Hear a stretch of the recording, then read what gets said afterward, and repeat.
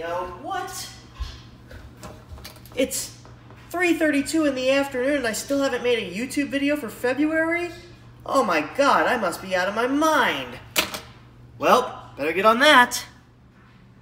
So here it is, February's YouTube video. Now what are we looking at this afternoon, I guess? Because, yeah, I mean, I sort of slept in. It's Saturday. What do you expect? You know, you don't have work. Whatever. The point is, today's video, we are covering yet another Apple product.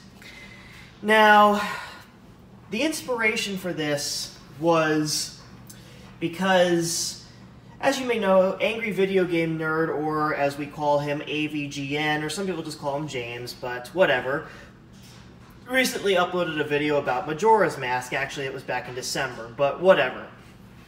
The reason this Apple product is the subject of today's video is because when James was the Angry Nintendo Nerd back in 2006, the first YouTube video I ever watched, actually, was his review of the Power Glove back in November of 06. And even though I didn't have a Mac back then, I was in Best Buy, and I pulled up, I just went on YouTube and I found this on one of these MacBooks in the Best Buy store, and I pulled up that video.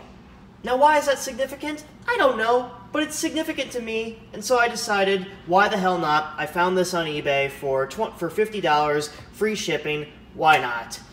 Anyways, so here's what we have. We have a this is an early 2006 MacBook. This is the 1,1 model, and I gotta say, for a 14-year-old laptop, which is notorious for cosmetic defects, this one is in amazing condition for a 14-year-old computer. I mean, the lid hardly has any scratches on it, and there's two common cosmetic defects, which we'll get to in just a moment, that this computer does not have.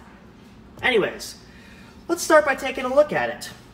So one thing you don't see on Apple products anymore is the glowing Apple logo on top. This one will actually glow, which I'll show in just when we boot this thing up. You have the front lid latch here. Just zoom the camera out a little bit.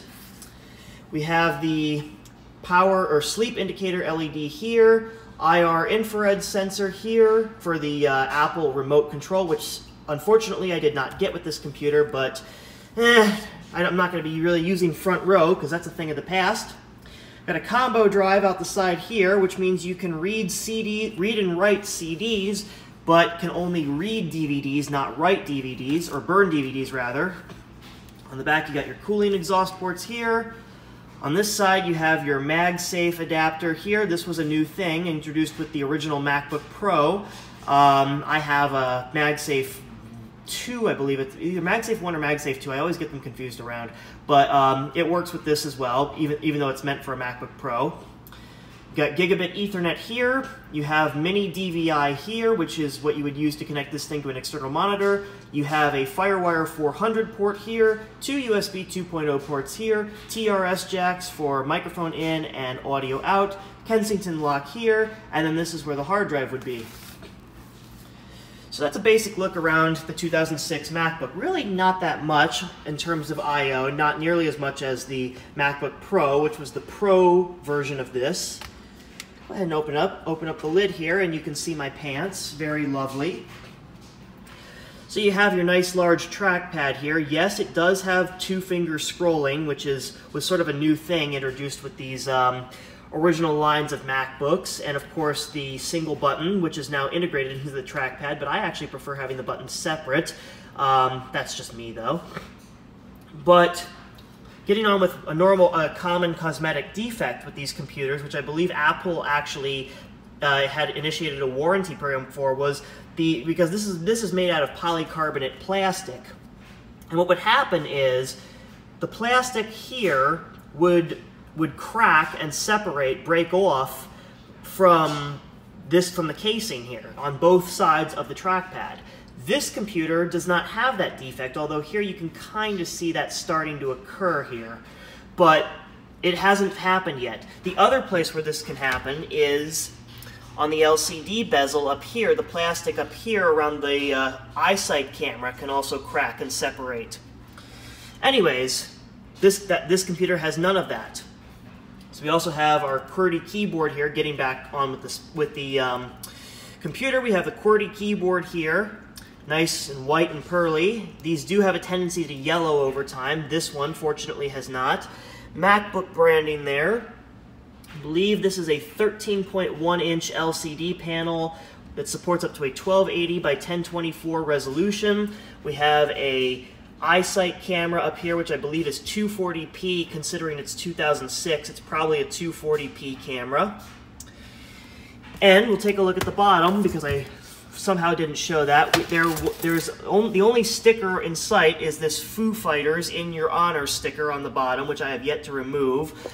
Got to find an easy way, because these things don't come off easily. So, anyways, and then of course we have the battery, which amazingly holds somewhat of a charge. And the bottom is actually the dirtiest. I have yet to clean it, but at least this computer is in pretty darn good cosmetic condition otherwise. Let me actually turn the lights on. Nah, actually that's worse.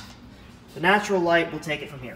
In addition to getting this computer, sans the charger, because I had a charger anyways, I got the original documentation with it, designed by Apple in California, which I'm surprised. I thought they were in Rhode Island, but whatever. So we got the original macOS reinstallation disks for OS X Tiger. This is for version 10.4.6, which I did use these to reinstall the OS. I just didn't think to get it on camera, but no worries, because there will be another video involving this computer, which I will explain at the end of this video.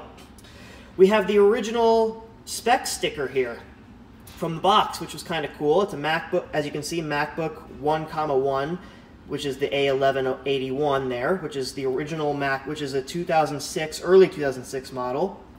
1.83 gigahertz processor, 2 sticks at 256 megs of RAM, so a total of 512 megs of RAM, which has been upgraded, as you'll see when we boot this thing up. 60 gig hard drive, which is still in there, and of course a combo drive, white model. Yes, they did make a black color MacBook, so that's something I will probably take a look at later. We have this protective sleeve, which I'm not sure what was originally in that. Probably these Apple Care services and support guides, because it looks like somebody actually purchased Apple Care. We actually have a thing of the past here. We actually have a user's guide, which actually tells you about your computer. And if you really want to read these, you can probably look up a PDF version online, but I won't bore you with that. The software license agreement, which you'll certainly want to read. Sorry, I had to do my Durago 1 impression there. You got your 1-year limited warranty, regulatory certs, Bluetooth certification, software coupons, which you don't get with any Apple products these days, but it gives you a discount on iLife 06 and macOS 10.4 Tiger.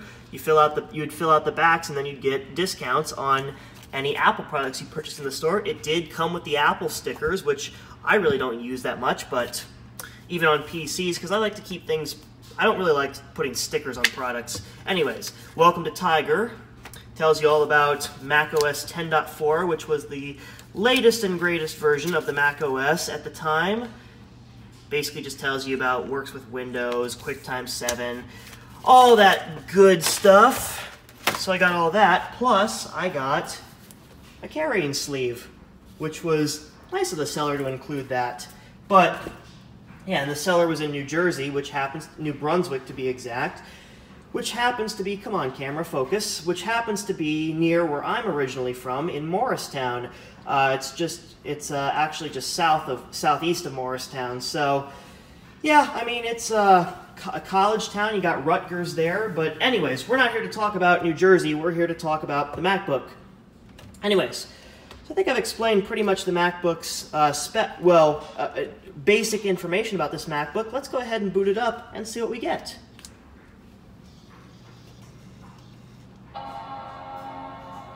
Ah, that boot chime. Never gets old. I wish Apple would bring that back. Because over there is my daily driver, my 2018 MacBook Air. And it does not have the boot chime. It just feels weird. Jim Reeks was right. It's like when he said, and I quote, it's like when you go to a restaurant, there's no one there to greet you. And if you don't know who Jim Reeks is, he's the guy who made the F-sharp chord you hear when you boot up an older Macintosh computer. Anyways, here we are, booted it to the desktop. You can really see how quick Tiger was with these early Intel-based Macs. In fact, there's still a YouTube video on there that on here where it shows the difference between a G5 PowerPC G5 iMac and a Core Duo iMac, and the Core Duo just annihilates the G5 in terms of speed and performance. Anyways, we'll go ahead and take a look at the specs here. We'll start by going to About This Mac. So we are running macOS 10.4.11 Tiger. We have a 1.83 gigahertz Intel Core Duo. This is not the Core 2 Duo. This is the original Core Duo, so that means this is an early 2006 MacBook. Now the thing is with the Core Duo is it is not a 64-bit capable CPU, meaning the highest version of the macOS that this computer can run is Snow Leopard, because Lion, which you could run on the Core 2 MacBooks, requires a 64-bit CPU, but the Core Duo here is not a 64-bit CPU. It is a x80. It executes an x86-based instruction set. As you can see, the original 512 megs of RAM has been upgraded to the max it can take, 2 gigs of DDR2. Go into System Profiler here. And as you can see, we have a MacBook 1.1. This is the first revision of the MacBook after they got rid of the PowerBooks were discontinued. Pause if you want to read that information. This does have Bluetooth, because this is not an education model, which does not have Bluetooth. Again, pause if you want to read that. Go to disk burning. As you can see, we have a combo drive here because as you can see, it says that we can only read and write CDs, but we can read DVDs but not burn them. Graphics displays, we have the Intel Graphics Media Accelerator, if you don't know what GMA stands for, 950, 64 megs of VRAM, 1280, I'm sorry, the resolution was 1280 by 800, not 1280 by 1024. So so that's our current resolution. I believe that is the max resolution you can have on this computer. Go to memory. We have 2 1 gig modules in there of DDR2 RAM at 667 megahertz apiece. And we'll take a look at the Airport card here, which we have an Airport Extreme card, which is connected to my wireless network. There's no built-in modem on here, but do you really need a modem? Did you really need a modem in 2006? Apple didn't think so. Take a look at our hard drive here. As you can see, we have 34 gigs available, so this is it's a 60 gig drive roughly. In fact, why don't we get info on the drive rather than opening it? So we'll go to Get Info. There is our Macintosh HD 60 gig drive. All that good stuff there. So this is a pretty fresh install of Tiger. As you can see, we do have some of the iLife apps, including iMovie HD, iPhoto, old version of iTunes, probably, I think it's version 6, which is what came with Tiger, GarageBand, iWeb, remember that. And of course, Photo Booth, can't go wrong without that. Go ahead and take a look in the Applications folder so I can show you some of the applications which would have originally come with this computer. Other than the default Mac OS apps, there really isn't much except for Omni Outliner and the iLife apps, of course, which were specific to the reinstallation disks. Comic Life, Big Bang board games, which I haven't even tried. These probably don't work anymore if they're internet-based because the servers are probably long dead. The battery appears to be holding a charge. This is actually the first time I'm using this computer on battery power. And it's not even telling me to service the battery, so that's kind of interesting. But what I really wanted to show was the internet on here. Because amazingly, it can actually load Apple's website in this old version of Safari. Because I recently updated Safari from version 2 to version 4.1.3, which is the highest version Tiger supports. Made in 2010, as you can see. And yeah, this is what Apple's website looks like in a 10-year-old browser. Doesn't look too great, but obviously we're going to be putting Snow Leopard on here because that's the highest version of macOS this can run, and with 2 gigs of RAM, Snow Leopard will probably run just fine. The only thing I would probably do is install an SSD in this thing before actually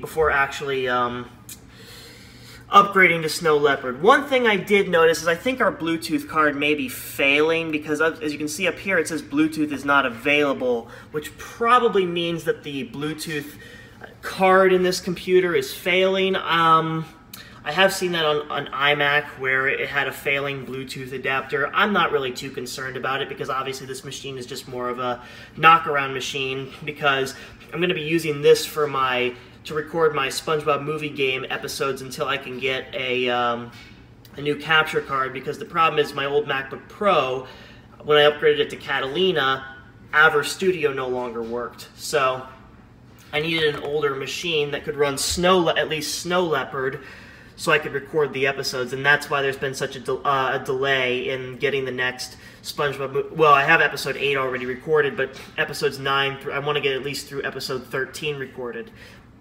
And that's what this bad boy's for. So hopefully we can accomplish that, because I don't think Aver Studio runs on Tiger, but I know it runs on Snow Leopard. So anyways, as far as other things that you might miss about the macOS, this is one thing I do miss, is Dashboard. I took away the weather app because the servers are down, so I can't really show it. The servers have been taken down. But yeah, this is Dashboard, and you could add all sorts of widgets here. Of course, the website no longer exists, but what you do is you just drag a widget. Say you wanted your address book, you just drag it up here. You got that nice water effect. You want to get rid of something, you just click the X, and it goes away. So Dashboard was something I miss about macOS, but you know, I mean, at least we still have our memories, right? Anyways. So, that pretty much sums it up for this early 2006 Core Duo MacBook. This is just a introductory video to it. I will probably do a video on upgrading this to Snow Leopard because I made a bootable, just grab it here. I made a bootable Snow Leopard USB stick here, but for some reason, I am not able to boot off of it. I end up getting the prohibitory symbol, and I've tried 3 different disk images, and they all give me the prohibitory symbol when trying to boot from it. So, and I can't, for some reason, disk utility on my MacBook Air doesn't work. It just says it can't unmount or mount the disk. But so I use disk utility on here to do it, but it just hasn't worked. So I'm almost thinking of just saying screw it and getting a Snow Leopard installation DVD. Because, you know, you try to be a pirate and you fail miserably, but hey, you know, can't always get what you want. Anyways, I think that about wraps it up for this video. Hope you guys enjoyed, and I will see you guys in the next one. Take care.